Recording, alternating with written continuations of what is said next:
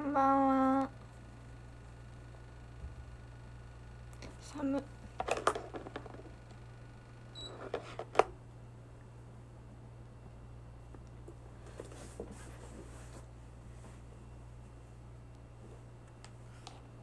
見えてるかな。ちょっと Wi-Fi がめちゃくちゃ調子悪くて見えてるかわかんないな。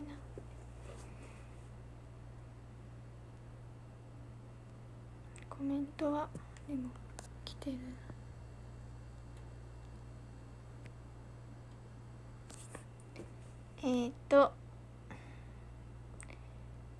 広島県出身22歳のゆっぴこと藤本ゆかです。大丈夫です。あ、よかった。そう、なんか調子悪くてね。よかった。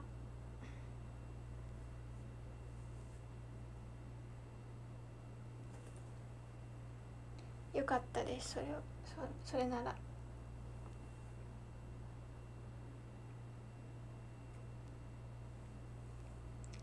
それならよかったです。今日は23時から0ポジがあるので、ちょっと早めに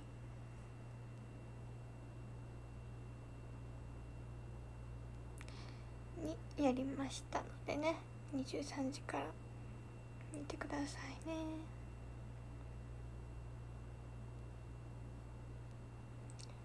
今は9時なのであと2時間後ぐらいに始まるので、ぜひ見てください。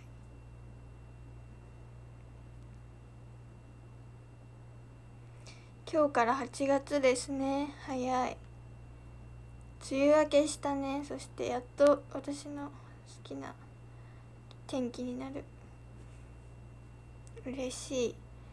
やっと終わった。長かった。梅雨ほんと最悪だった。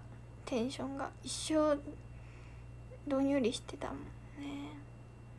けど梅雨明けしてよかった。やっと夏が来るっていう感じで嬉しいですね。すごいひまわりが来た。ギフトも新しくなってる。アジサイからひまわりの方がいいね。やっぱ可愛いわ。テンション上がる。やっぱもう梅雨なくなればいいのに。もう雨はまあいるけどさ、ちょっとよかった本当に。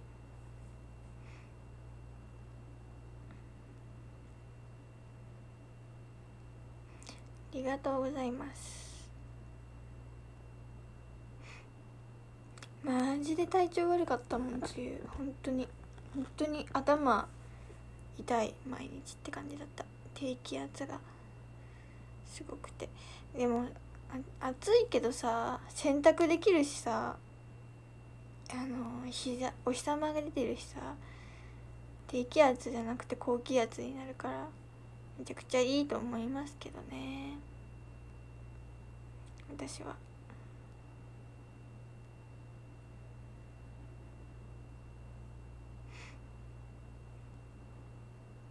そう本当にね、いいと思いますけどね。でも梅雨明け今年なんだ遅いみたいな言ってましたね。まあでも8月ですもんね。早すぎる。もう全然8月っていう感じがしないです。早い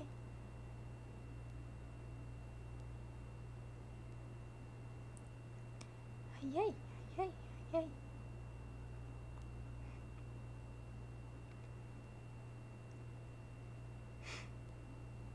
ゼロポジ録画予約した。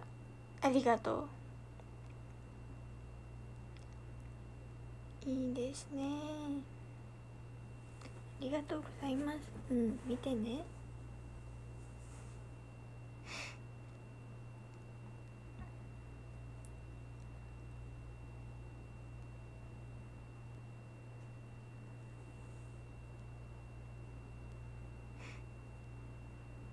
野外ライブのない夏は確かに去年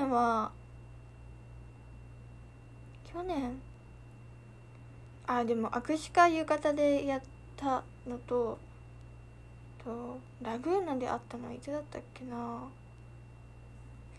ラグーナでめっちゃ暑かった。あれはもうちょっとあれかな、夏じゃなかったかな。あれは5月ぐらいだ。全然違うわ。すごく暑かった。夏は握手会でしたね。去年は握手会がたくさん あったな。あとはなんか東海ラジオさんのイベントに呼んでもらって外で披露1曲だけしたけど、すごく暑かった。懐かしい。それも去年ですもんね。その思い出ぐらいかな。夏は握手会がいっぱいあったの、夏にって思う思い出がある。そう、握手会に行くのも暑かったな。毎年そうなのかな、わかんないけど。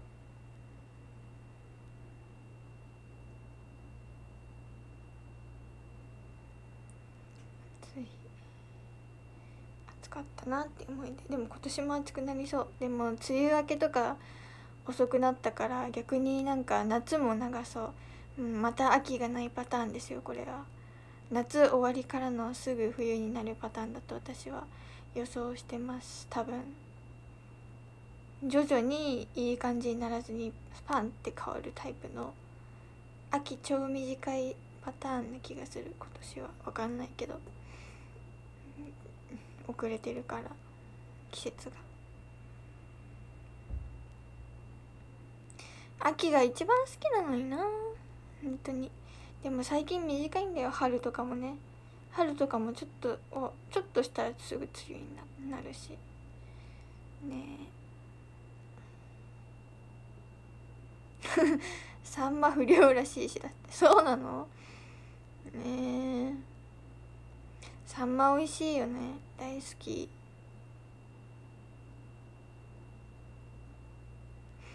秋が一年の中で一番好きなのにな。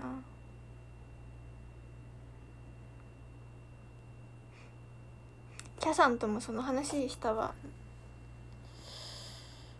この間。どの季節が一番好きって。キャは春が好きって言ってた。なんでだったかな、理由忘れちゃった。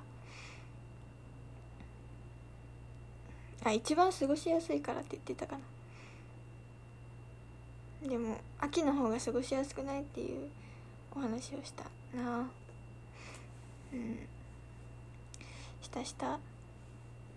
たキャさんと。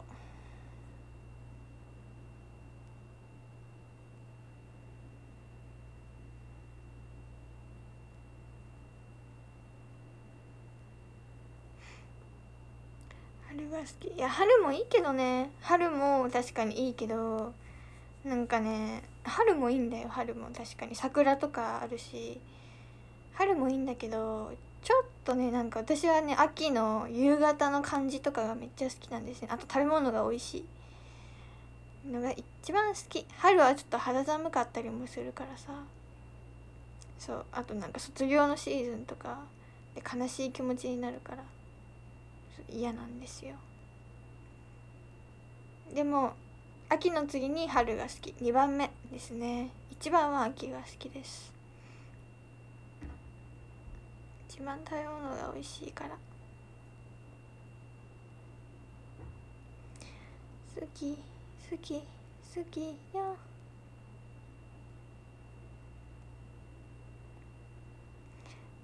トンボとか日暮らしとか好き。あと田んぼにさ、茶色いさお米がなるあの感じがすごく好きです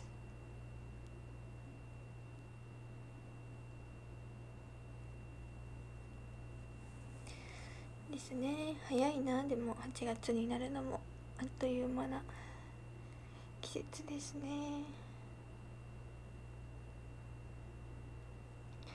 今日は今何時だ、半ですね。15分やったら終わります。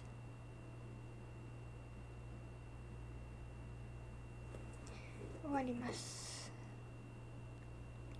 今日のところ15分で終わります。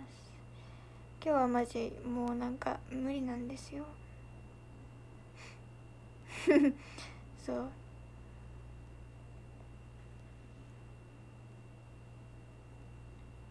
もう今日はテンション上がんないからもう15分しかやんない。そう、野球の話もしない。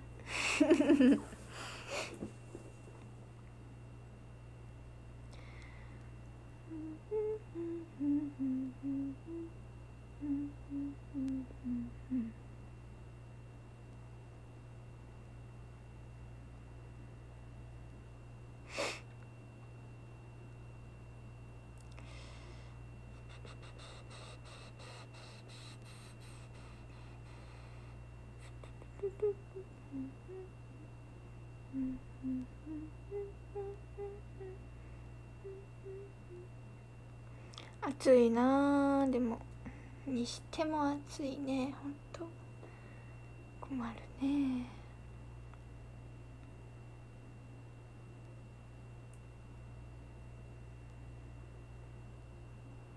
いやもうね、カープファンの皆さんと気持ちはね一緒ですよ。なんか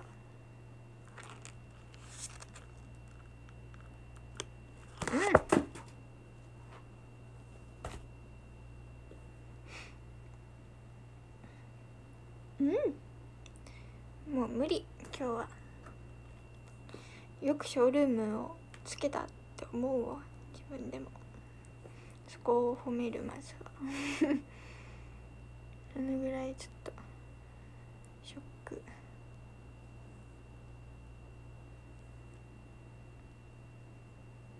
すごいよね。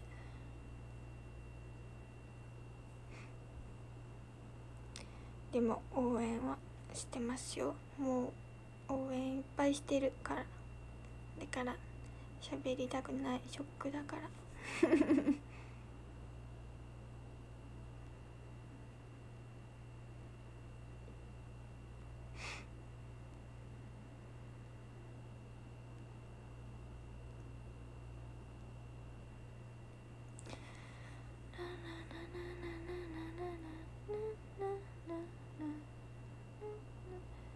ピの顔が見られるだけで嬉しい。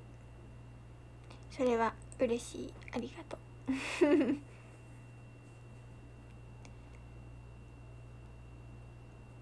れは嬉しい。それは嬉しい。それは嬉し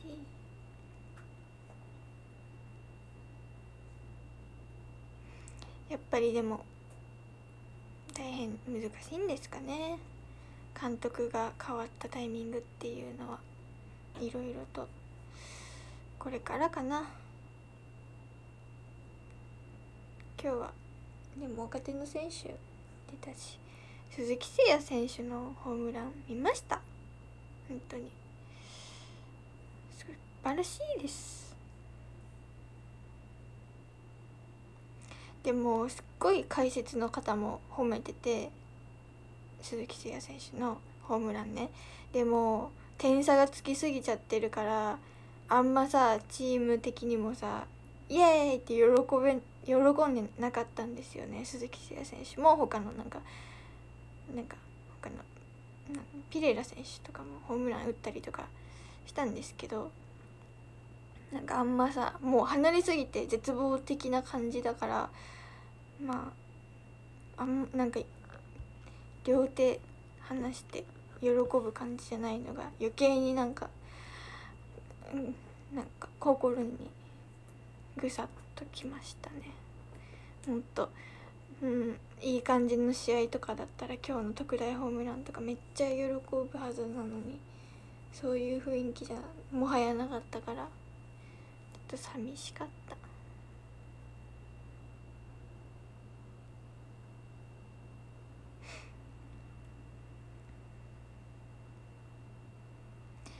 です。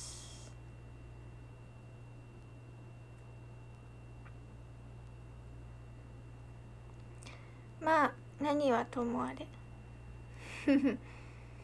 何はともあれですね。明日は日曜日だし、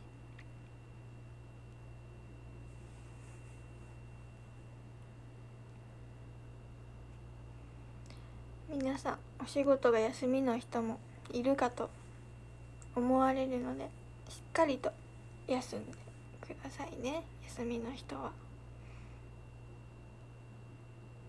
お、テロップ出たよ、ありがとう。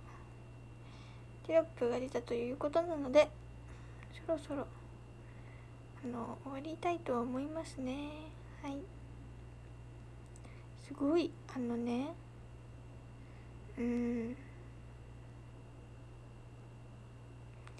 みんなね、ありがとうね。明日も働きます。それは素晴らしいです。頑張りましょう。ということで、カープが負けたので、私は今日はもう終わりたいと思います。